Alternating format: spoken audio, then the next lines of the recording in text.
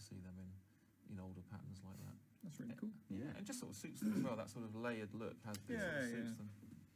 Plays up on that sort of. Uriel Ventress Fourth back in the chat to say that's what I need. It's a beautiful figure. I love the motion in it. Yeah, it's really nice. That was sculpted by Neil Patrick, who is Neil Roberts. Who, this is one of his first models he did for us, I think. Actually, oh, cool. Yeah, fair play. Really good job of it. So, seeing a few of the Horus Heresy releases where we've seen Praetors and Leviathan Dreadnoughts, people have probably been expecting or hoping.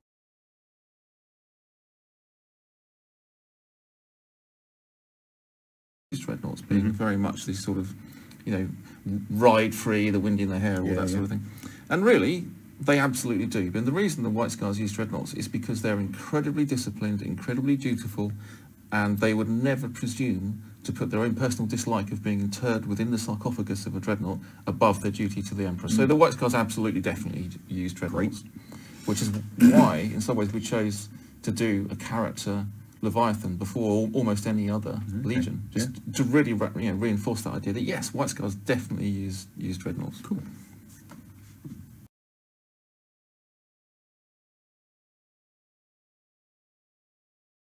About Dreadnought drop pods is that they carry Dreadnoughts. That's a good thing. It's a good thing. It's kind of in the title, isn't it? It is. In particular, Leviathan Dreadnoughts. If you put your Leviathan Dreadnought in there, you have no friends but great fun. I think Raph is going to try to cross the streams and get a White Scars Leviathan Dreadnought. At least close to. Yeah, just put him next to it. That's for the best. Yeah. So that would be heresy. Who needs friends when you have Dreadnoughts of certain? Especially Leviathan Dreadnoughts. Exactly, Leviathan Dreadnoughts in drop pods.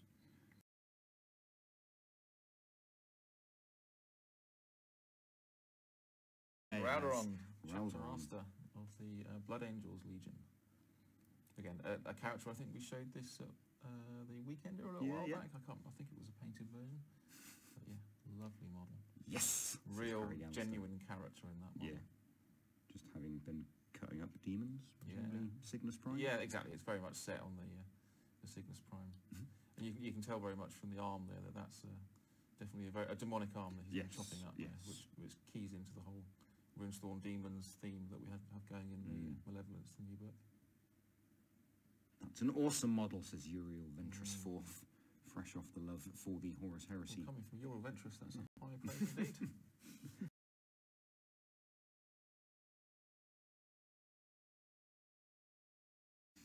And there had been people observing round Rohan shields for playing around with converting. Yeah, so you could use it for conversions as well. It is an optional shield. And the mounted model actually comes with a base topper too. That is really nice, isn't it? So it's just a neat way to slot the horse model into the base. Cool. Yeah, really happy with this model. Beautifully sculpted. Yeah. So there you are.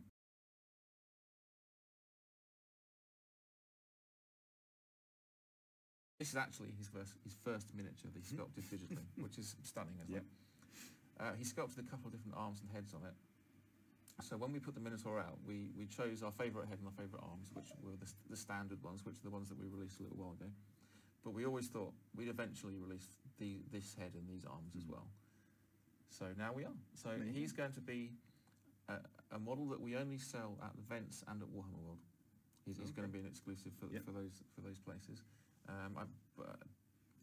But he will always be available for he's a permanent range item. It's just that if ever the Forge World, the guys are coming to your gaming event that's near you, then that should be with them. So game wise, he's a standard Minotaur, but because he's got claws, he could represent a Minotaur.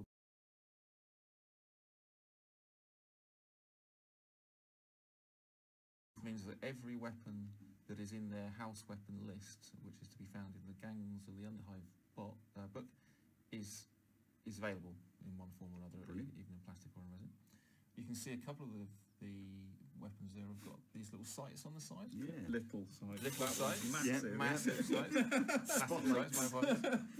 So yeah, those are little upgrades that you can use as the various different types of gun sights and projectors that you can get. We very much modelled those on first generation sort of night sights that you used to get in the 1960s and 70s. Yeah. So they look like big chunky bits of Cold War technology. That was the idea of it. Just saw Hendy Badger in the chat had asked, are there going to be Delac upgrades upgrades at WarhammerFest this weekend. Yeah. There you go. There you go. There you go. There. Whoa. There's the heads. We're just showing renders because they're easy to show on a picture that big, but there's loads of different ones there. There's a couple of the female heads in there. Dalaka are sort of deliberately sort of androgynous, but they've got sort of a steer towards male or female, and there's a couple of them in there as well. The hooded head thing is a new look that we decided to go for. It seems to suit them. It makes them look even more sort of creepy, as if they creep around in the darkness and jump out and stab you with things. I likes the hoods, observes Burnt Pies. Indeed.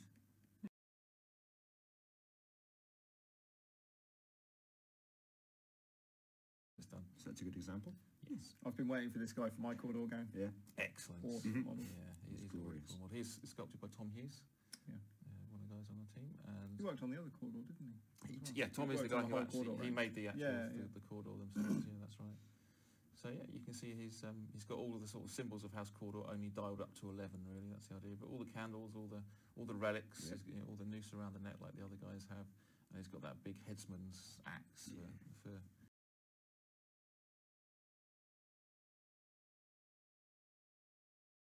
They're separate arms, heads, backpacks, so you can sort of kit match them as well, which is really cool if you wish. Yeah. His backpack could definitely make an appearance on some other models. That takes me back to my youth in Necromunda, when the various bounty hunter models had lots of cool bits of gear that would find themselves in various 40k conversions. Yeah, very much. Those are some sweet minis, says Isenda. I concur with this. She's even got a rat on the back of the belt there, which is her lunch. Just a snack. Eat on your feet. It died naturally. She didn't kill it. Bless Alex for making stuff kit bashable, says Olaf. Well, Alex is a very, very keen hobbyist and converts lots of stuff himself. And so he's got a particular eye for that, for making models that people can use as sources for other bits as well.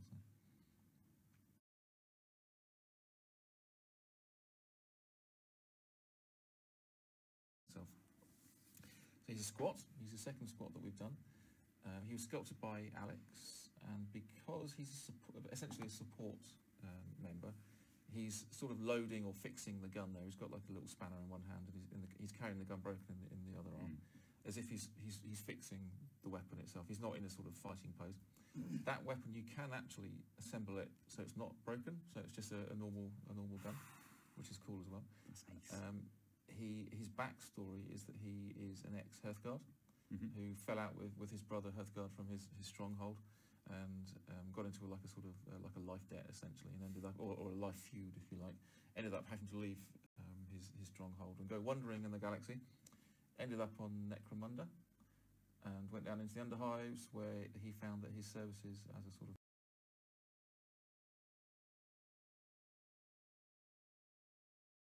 plastic armature, but then you get the resin components that go on top of it and dress it essentially as a Mechanicum variant. We've done a good 3 or 4 Mechanicum variants of our knights before. We've got Cerastus and Questoris variants. Yep. We imagined that rather than being piloted by a scion, as a standard knight would be, this is probably piloted by a brain in a jar. It's very Mechanicum in its outlook. It's got all the sort of secret tech, all the arcane toys, all the stuff that Mechanicum like to keep for themselves. There's not really any value to putting meat inside that thing, is there? There's only going to increase the risk. Yeah, why would you have arms and legs and things? You don't need them. Badly Broken Toy asks, are they new shoulder pads? I think the shoulder pads are new as well, yeah. I think cool. so, yeah. Certainly the top carapace, the shin pads, the weapons. I think the shoulder pads are fresh as well, yeah. Garrow 30k says, that's beautiful. I'll take 3 of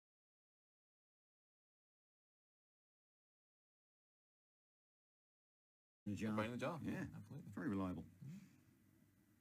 It's quite a high bar for joining the mechanic. You have to commit to it, really commit to it.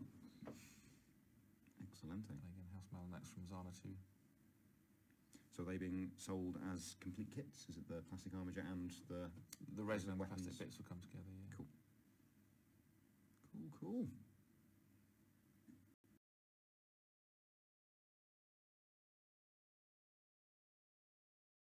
He coming. Yeah, so you can see the similarity in the stylings there to the armature, Mechanicum armatures there. So it's got all that sort of crenellated Mechanicum panelling on the top of it, and it's got these 2 massive conversion beamers, which are only the Mechanicum would have such things. It would be crazy not to have those.